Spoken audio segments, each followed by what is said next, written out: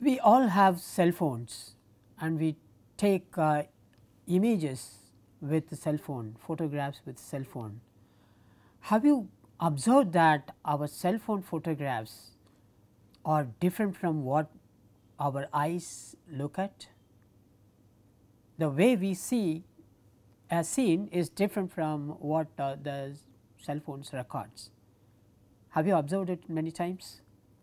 The same image, when you send it to your friends, that image may be looking different than what your cell phone has recorded. Have you observed this? Let us look at why this is happening using some of the psychophysical concepts we have learned in the previous classes. Let us start looking at how a camera records an image. We have a camera, the input to the camera is a light intensity.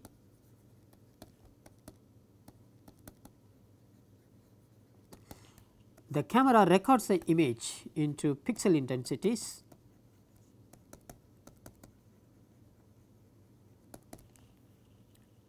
But what is the relation between this light intensity to the pixel intensity? This could be is it a linear relation or non-linear relation? What could be the relation? Let us plot that into light intensity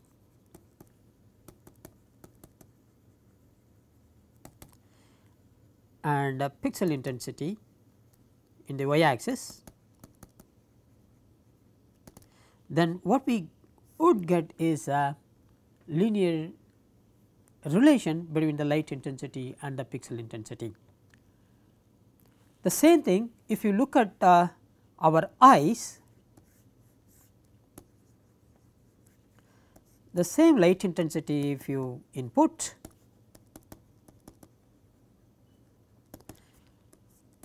what our photoreceptors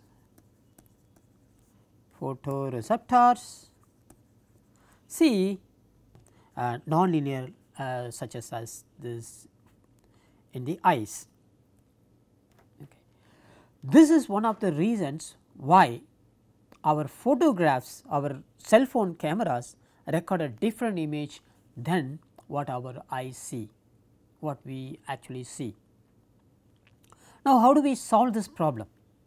First of all, why eyes have this nonlinear relation? Why not it have same relation as the camera? So, the same graph what I have shown in the earlier plot is slightly put it in different format over here. In the x axis is the actual luminance, the y axis is the detector light, and the blue line is for the eyes and the purple line is for the camera. The eyes are much more sensitive to darker tones because of the nonlinear relation. If you look at the darker tones, the eyes are much more sensitive to the darker tones compared to the camera. Okay. So, that is the implication of having a nonlinear relation, the power relation which is less than and 0.5. So, what? So, because the eyes are sensitive for the darker tones, if you look at a original image, this is a natural scene, let us say, where the dark to light is continuously changing. If you linearly interpolate the intensity, let us say, and then we will digitize it. Let us say it is a 32 level, we wanted to divide the whole intensity variation and using a 5-bit encoding, then what we would get is like this. It is almost like what our cameras say. This is what the camera is actually seeing it, right. The same thing with a non-linearly, if you encode it, this is what our eyes see. You can observe that in the darker region you can see many variations. So, we are just for demonstration we are using the same 5 bit 32 level division of the entire intensity variation. For this variation we can see that the darker region has much finer encoding, much finer variation we could observe it, that is because of the nonlinear relation. This encoding is termed as gamma encoding.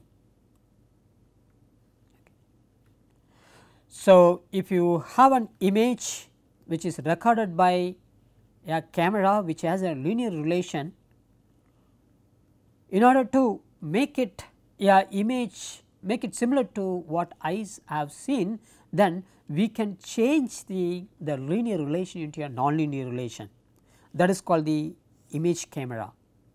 The raw image which is recorded using a linear, we can add a power relation as if in a eyes and then make it to very similar to what our eyes have recorded, then and that is called the image gamma or image gamma encoding. Right. You are encoding the gamma into the image, then that image looks much more closer to what your eyes have looked at. Okay. Now, this is what the image gamma is. When you display the image in a screen, each of the displays has its own gamma, but this gamma is actually in the inverse. So, again if you look at the light intensity in the x axis and output intensity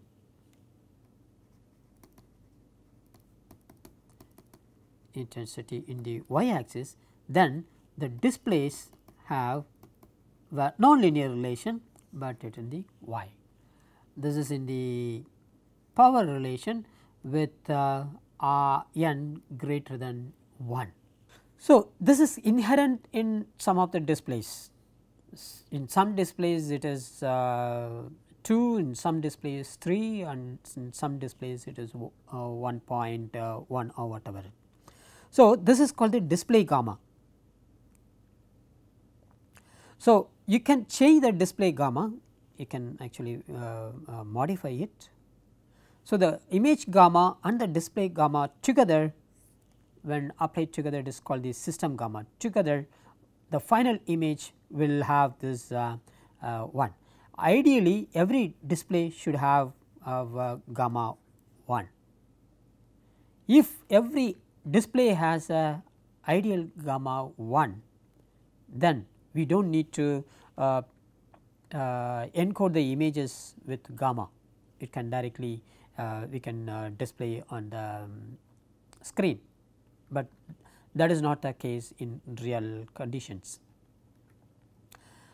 This is one of the examples of the image gamma encoding. This is the original image. Now, after encoding the gamma encoded image, you can see the difference between this original and the gamma encoded image. In the original image, if you look at the place where the darker regions are there, the details are not very well visible, whereas in the gamma encoded image you can see the darker regions of the image, the details are very well visible. So, the display gamma, let us see how it influences the image. Let us take one original image with, when it is displayed on the screen with a gamma 1, you can see that that is the same as the image. When you increase these gamma to 1.8, you can see that the compensation, the image encoded gamma encoded image is getting compensated.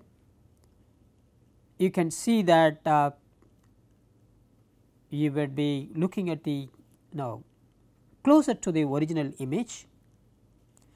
When it is increased further, you can observe that there are more darker regions are coming up, and this is the very highly darked darker version of the image is coming up. If this is too much of bending, when n is equal to 4, this is the gamma, n is equal to 4 or gamma. This is 4.0, where you can see that the image is getting darkened. So, ideally the image gamma and the display gamma should match, and then resultant system gamma 1. Most of the monitors have their inherent gamma in it. There are CRT monitors with a native gamma of 2.5. In the current days, probably none of us use the CRT monitors, but you can still there are some places where CRT monitors are used. You should know that gamma is very high. So, without the gamma correction, the image will be very different. So, when you send an image to your friend, that friend may not see the same image as in your display, because your display gamma is different from your display or your friend's display gamma. Unless you match the same display gamma, you and your friends may not see the same image. There are LCD monitors with a native gamma of 1.2. Now, how do we know how much is the gamma my display is? There is a very simple system or a procedure researchers have come up with. So, you can see an image in the screen where the top row has 3 gray levels. One is a darker, medium, and the lighter one. The bottom row has deterred black and white regions, which is mimicking these the gray level images in the top row. So, which row?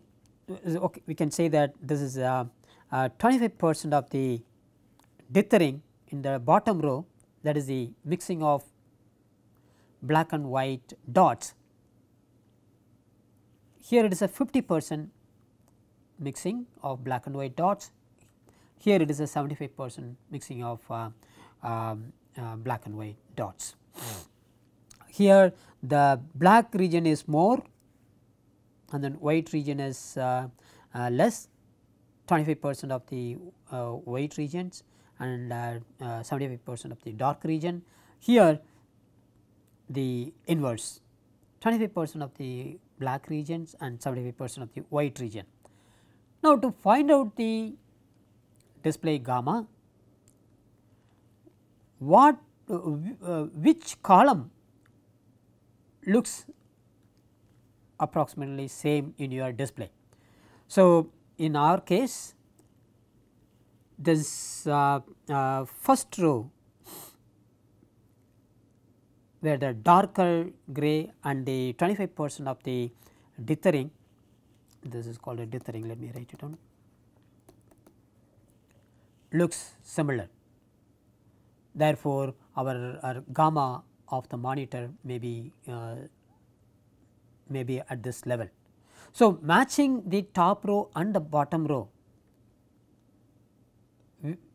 whichever we perceive similar, that is what leading to the concept of the gamma. That may be the display gamma which is set in your display. In order to make it little more now finer, the same thing has many different levels of gray and dithering. So, which column has the same at least appearing to have the same top and bottom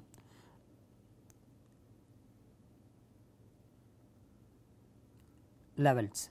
So, for example, in our system it appears to be around this 1.4 or 1.6. This may be set as the gamma in our display. Now, you can pause a minute of this video and then find out what is your display gamma using this image. So, the concept of gamma is very important to have the same image as what your cameras have recorded. In the virtual reality systems, you may be using many images as textures, and then textures should have should appear the same way what you have actually your eyes looked at it. For this to happen, you have to either encode the images or and you may have to adjust the display gamma appropriately.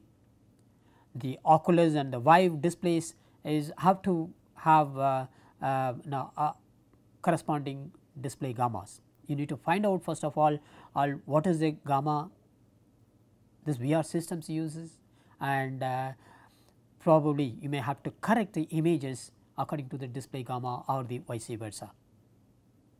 Thank you.